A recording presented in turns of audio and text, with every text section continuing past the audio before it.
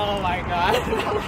We're going to eat sushi, but it's that way, but we're walking this way. I haven't made a food video in like a really long time, so here's one. I went to eat sushi with my friend who's always down to eat, always down to drink. Yeah, this place is an all-you-can-eat sushi. Look at all the nigiris, the sushi rolls. It's like really good, and our server was really good. Before we started eating though, we always have to take a shot. I also ordered this like quail eggs. I was expecting it to be cooked, not, you know, raw.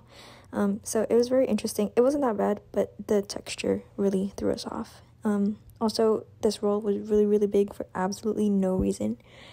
And I had to take another shot because we always have to take shots.